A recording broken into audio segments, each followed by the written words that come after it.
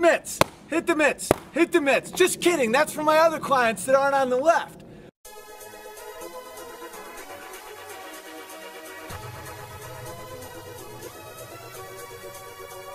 Leftist fitness.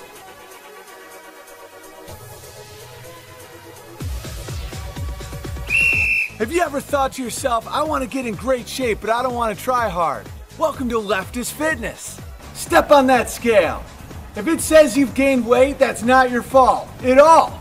I've trained hundreds of people in my career as a fitness instructor, but I found that many people on the left don't want to try hard or have any results. Well, that's where I come in.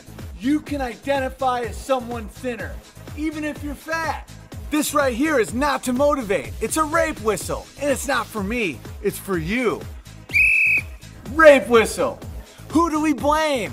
Global warming, the whites, that dude who owned the Clippers, the patriarchy. Say it with me. It's not my fault I'm fat.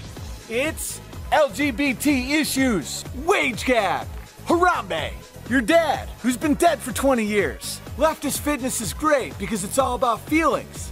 Man-spreading, mansplaining, ozone layer, menopause, slavery, the patriarchy, LGBTQAI, mansplaining, depression, menopause, AIDS. Welcome to Leftist Fitness. This is called a kettlebell swing. It's great if you're one of those type of people that wants to get in shape in real life. But if you're on the left, you don't need to do that because this motion reminds you of rape.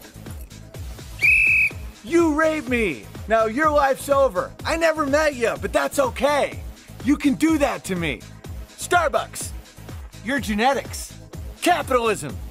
These are all great excuses for why you're still fat. The word rape. The dentist who shot a lion. Woo! Do you feel the sweat? Even if you're not sweating, which I know you're not, you still are because feelings. The patriarchy. The patriarchy. Your boss is named Pat. Gluten. These are patriarchal. Immigration. Sailboats. Duck, duck, hook, hook, jab, jab. Not today, because it's not your fault. You're not really fat. You can identify as a little Asian boy. Bear in mind, this may kill you, but it feels great. Leftist fitness instructor.